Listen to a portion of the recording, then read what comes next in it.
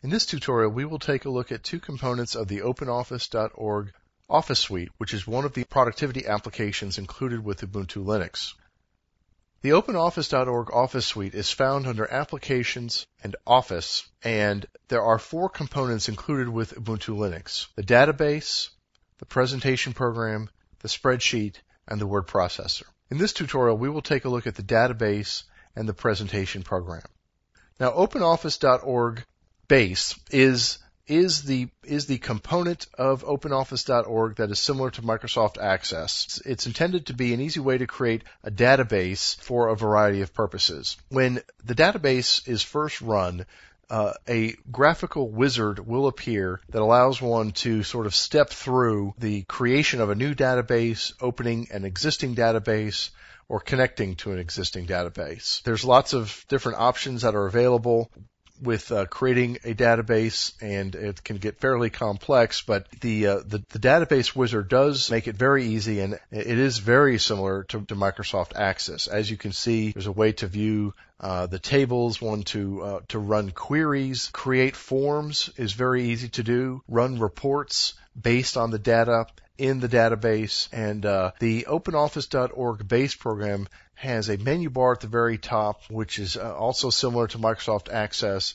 There's a lot of different options that are available here, ways to insert forms and reports, queries. One can run queries, create macros, do all sorts of customization to the database. The icon bar contains shortcuts to a lot of the different steps necessary to create the database and maintain the database, ways to sort the data. And again, it's very easy to view the tables in raw form. And under Tools, there is one of the entries in the menu is entitled Options. And this is a way to open up the OpenOffice.org options. This will change based on which OpenOffice.org component one is using, although this initial set under OpenOffice.org itself is sort of across the board. In other words, this information here can be accessed from any of the OpenOffice.org components because these settings apply to all of the OpenOffice.org components. But as you can see, there is an open or a closed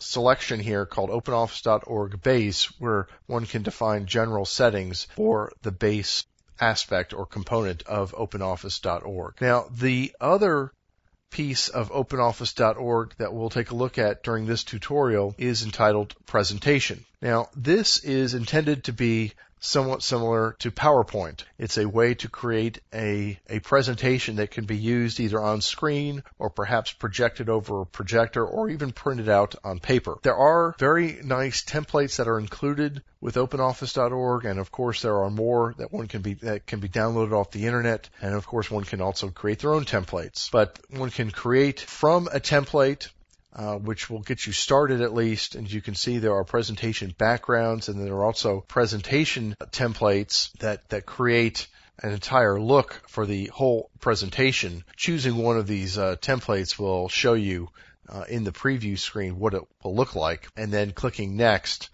can start the program itself and then begin the creation of the presentation very easily. And as you will see, it's very similar to PowerPoint in that it has sort of an outline view and a slide view and a notes view and a handout view, all of those of which can be seen here in the middle, clicking on different tabs. Outline, notes, was very similar. One could create notes that perhaps the presenter can use while making the presentation. Notes can be added to just the presenter's printout. Here's a handout that shows you multiple slides per page in very small thumbnails, and of course one can select how many slides per page are viewed. There's a slide sorter option where one can very easily change the order of the slides. There, in normal mode is the way to create and edit each slide right on the slide itself. There's also different layouts, sort of little templates for layouts on the right-hand side, where you can have perhaps maybe two sections.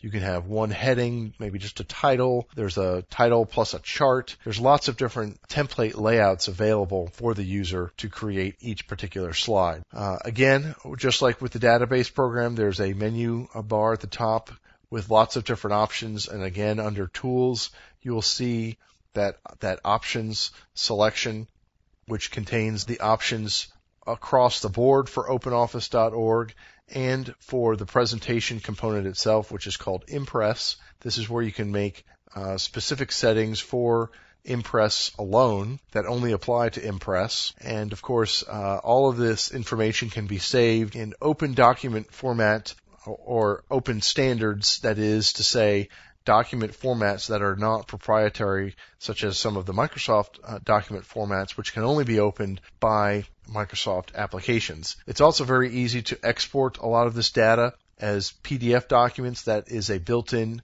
tool in the OpenOffice.org Office Suite almost across the board. And of course, one can print and do a print preview and save the presentation in a variety of ways. So that is a very quick view of OpenOffice.org Impress and OpenOffice.org Base, which are the database and the presentation components of the OpenOffice.org Office Suite. And that's the end of this tutorial. Thank you very much.